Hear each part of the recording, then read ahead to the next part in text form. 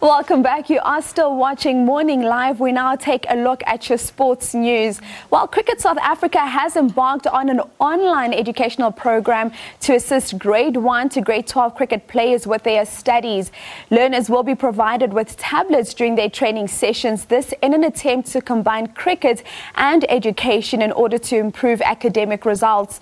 The Federation aims to plough back to disadvantaged communities by offering academic support. Now, a total of 1 million rand has been spent to roll out the project in schools in a box online academic program throughout the entire country. This morning, we look at that important start to what could end up with a professional contract for underprivileged youngsters. And to help us bring some context, we've roped in Cricket South Africa's transformation manager, Maxwell Jordaan. Good morning, Max, and thank you for joining us on Sports on Morning Live. Good morning, Busi, and good morning to the viewers. So, Max, let's start at the beginning. Yesterday, US Cricket South Africa launched something which we hope is the beginning of many similar projects, just basically the marriage between cricket as well as education. Tell us more about this drive to educate young cricketers and what this marriage intends to look like in the long run.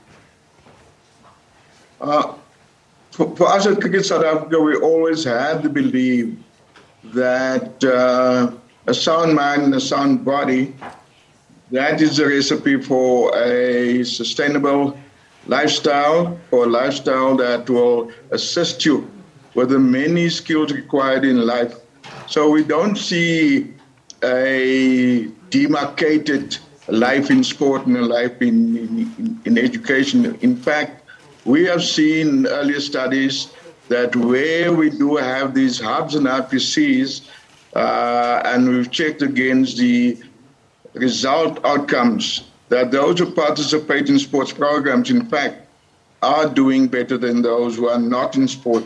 So from our point of view, when we had the opportunity, when we received the presentation from School in a Box, we've considered it, and we thought that it will be good for us, instead of trying to correct matters way down the line, that young learners, as early as we can, we assist them to develop confidence in what they do on a daily basis, and that is education. They spend many hours in the classroom, and once they develop confidence in the classroom, they can develop confidence in learning new skills.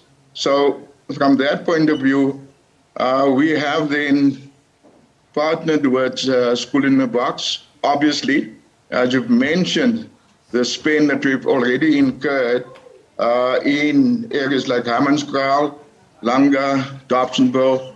We've been to Galvindale the day before, and yesterday we were in Ravensmead. It's a good time for us because this is a time more or less now where we find schools are preparing for the final exam.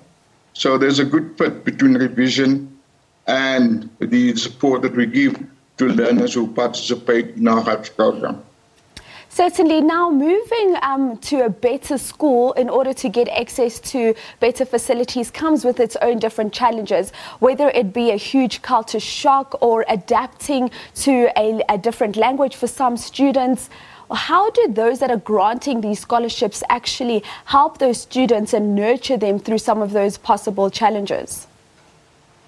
Yes, there is a possibility there when you relocate a child, that you also dislocate the child from their immediate environment and so school culture, and therefore we saw it fit to where we are, that we change the environment for learners, that we give them an opportunity in an environment that they know, in terms of our hubs and RPCs, educators that is supportive thereof, and also the parents is very much part of the program, because before we start, we do engage with the parents and explain to them what is it that we are embarking on, and hopefully we get community buy-in.